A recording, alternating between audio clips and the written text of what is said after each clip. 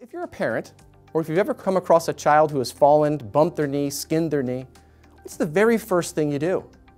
Well, you wiggle it, or you rub it. And why do we do that? Well, if you think about it, right, the sensations from that skinned or bumped knee have to get to the brain to be interpreted as pain.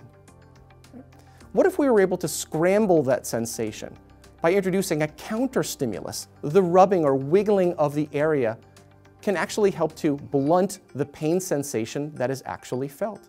Which means if we have two competing stimulus, and the one that gets there first is the touch or vibration, patients will tend to feel that touch or vibration and feel less of the pain itself.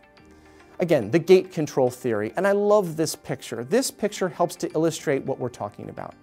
Again, you have two competing stimuluses. The one that gets there first will be the one that is felt by the brain. And we know from that previous graph that the type A beta fibers will win that race.